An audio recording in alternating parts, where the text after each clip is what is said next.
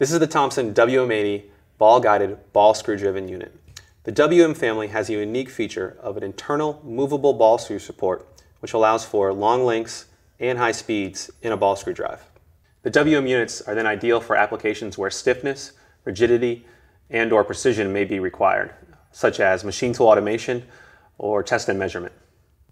On this unit, we have a plastic cover strip that provides environmental protection for the unit. But if we remove the cover strip, we can see the ball screw supports. This screw support has a designated spot in the extrusion.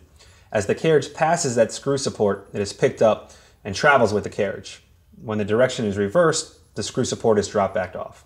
On longer units, there are many screw supports that will nest in with each other as they travel along the stroke. So with these screw supports, Thomson can provide ball screw driven units up to 11 meters in length.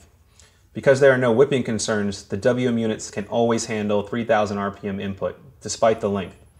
That means you can get high speeds, but more importantly, means you don't have to oversize the screw for whipping concerns, but instead size it for the appropriate load, optimizing your machine footprint.